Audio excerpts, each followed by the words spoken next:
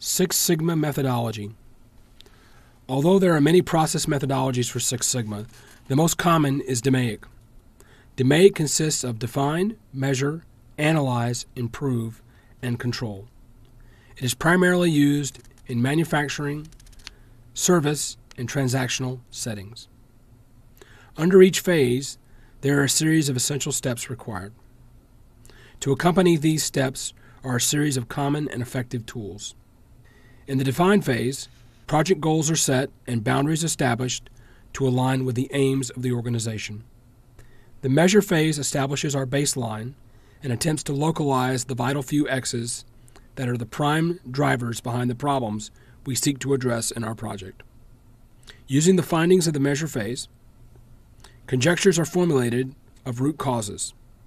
We can confirm these theories through the collection of data to further localize and understand the sources of the problem.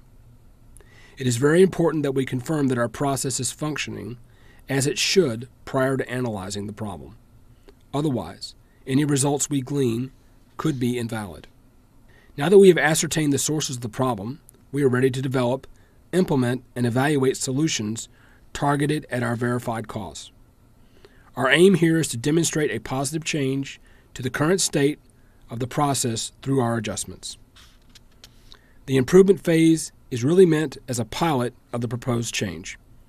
To ensure long-term effective change on a larger scale, mechanisms must be put into place to ensure the problem stays fixed long after the team has been repurposed.